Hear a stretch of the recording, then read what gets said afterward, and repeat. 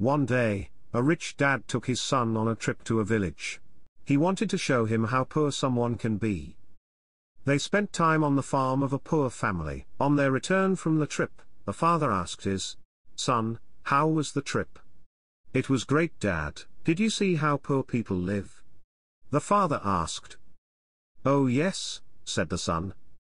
"So, tell me, what did you learn from the trip?"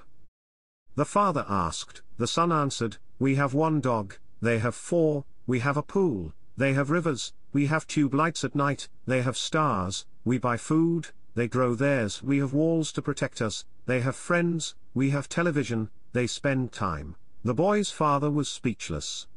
Then his son added, "Thanks, Dad, for showing me how poor we are." Moral of the story: it is not about the money that makes us rich, it's simplicity, love, compassion, friendships, values, family that makes our lives rich.